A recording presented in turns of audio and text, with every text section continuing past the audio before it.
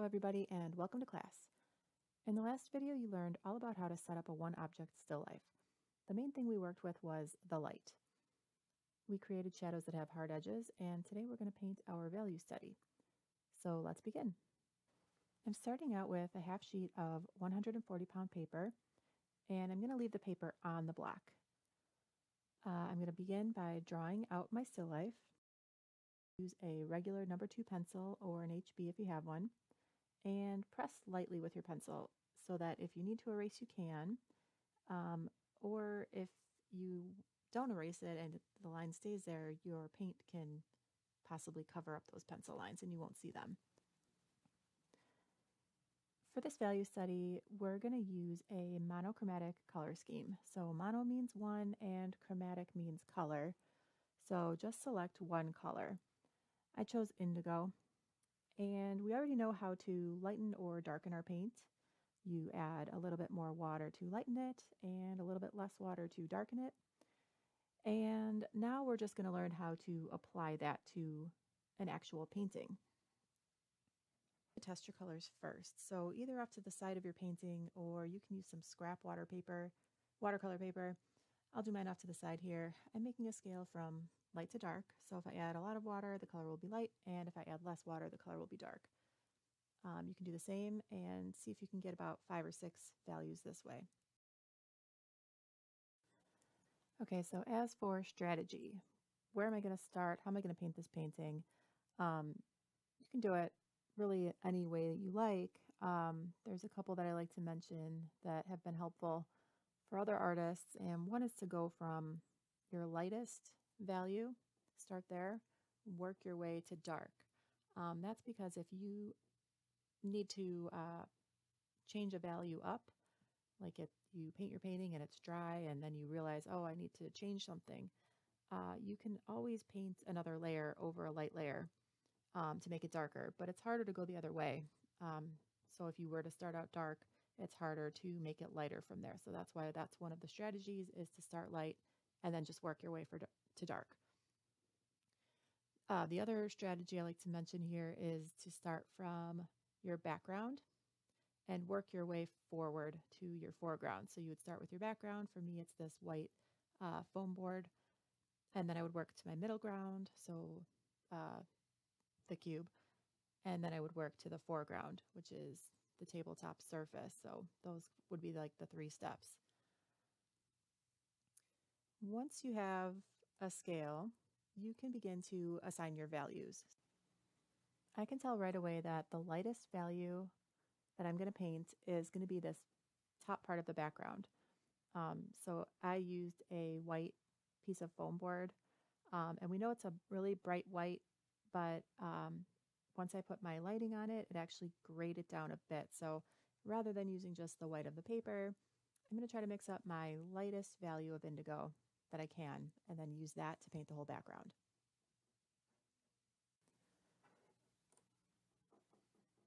So for this painting, we are working with wet paint on dry paper. So it's important to keep track of your bead.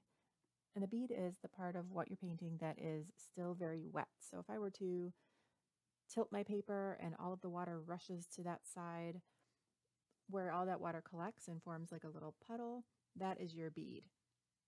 And you want to just keep track of that bead and spread it out as much as you can. You want to try to coat the paper as evenly as you can. The more even your coverage is while you're applying it, the more even it's going to look once it's dry. We already worked on color bleeds. If you put a color next to a color, they bleed into one another. But for this exercise, exercise 11, we're working with hard edges. So we worked our light in the beginning when we were setting up our still life to work in such a way so that each plane of our still life is a different value. So while I'm waiting for my background to dry, I can't really paint anything that's touching it because I don't want the values to bleed into one another. I want crisp edges. So I can't paint anything on the cube. I cannot paint the tabletop.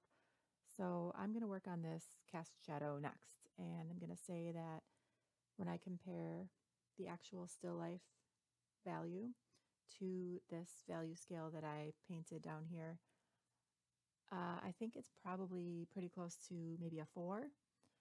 So I'm going to mix up a 4 value and I'm going to paint it in. A third strategy is the one I'm using here, and it's to work all around your painting and in no particular order, and get as many areas painted in at the same time. So it's areas that aren't touching each other, and that way you could spend less time waiting for the paint to dry. All right, so I cannot really paint anything else because both of the areas that I've already painted are still wet. So I'm going to go take a little break. I'm going to come back when both areas are completely dry. Okay, both areas are completely dry and I'm going to move on.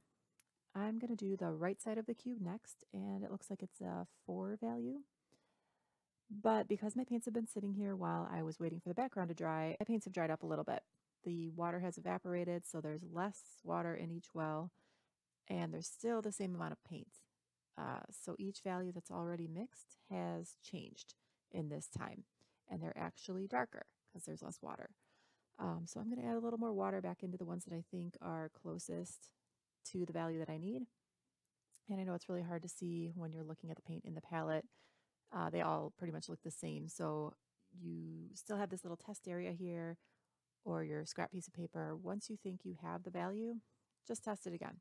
So if I'm going for this 4 value, I'm going to try to mix that up as best I can and then paint a little swatch near the 4 and just compare the two. And once I have it, I'm going to fill it in.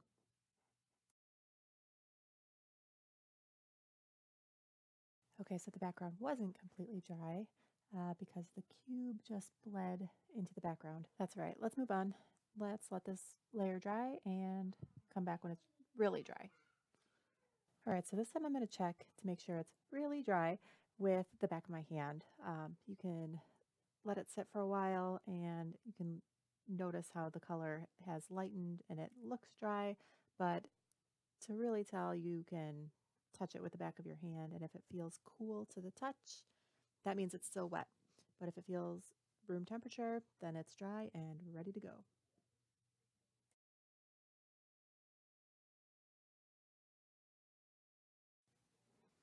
All right, so from here, I'm just going to repeat the process. I'm going to speed this up a little bit for the next few minutes, and then I'm going to come back and just show you one last thing. But really pay attention to your values. Make sure that what you're mixing is matching up with what you see. Be sure to let the paper completely dry in between layers and enjoy the process.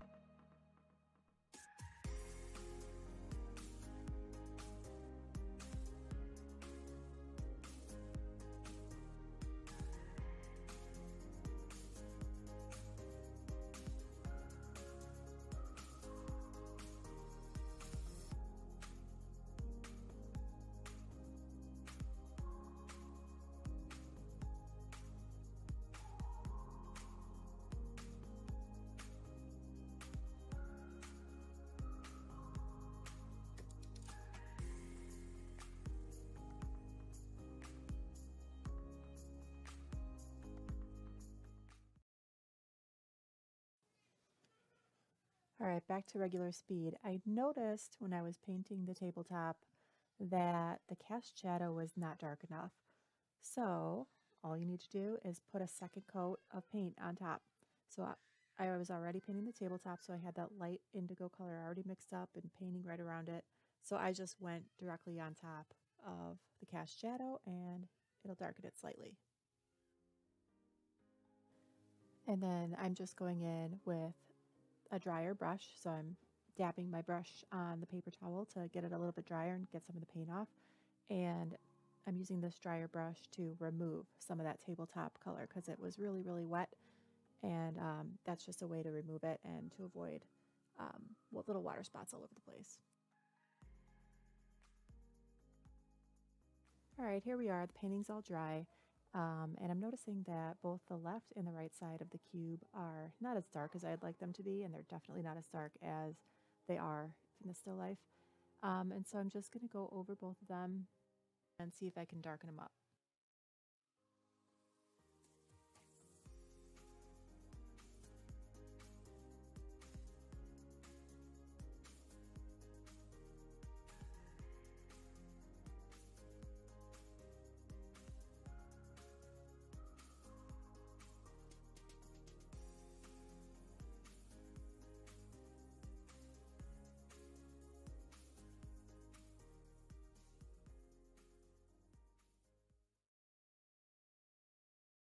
Still not dark enough, so I'm going to go for a third coat.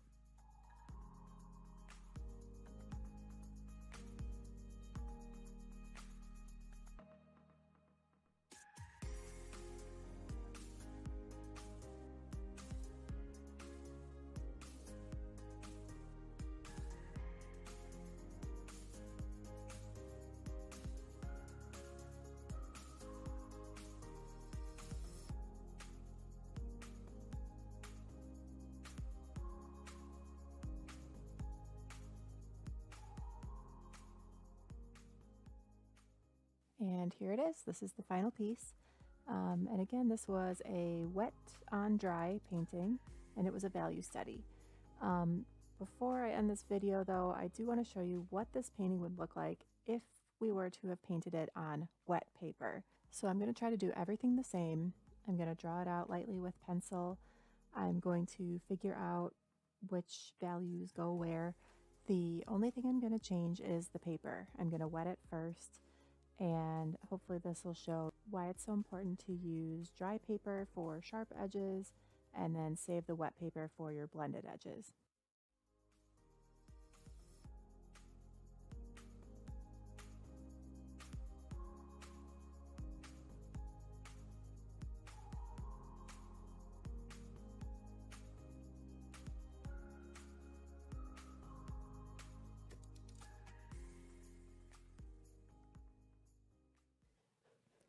You don't have to do this last part. I did it just to show you that you can paint the exact same painting and get such a different result just by changing up one thing, and that was wetting the paper.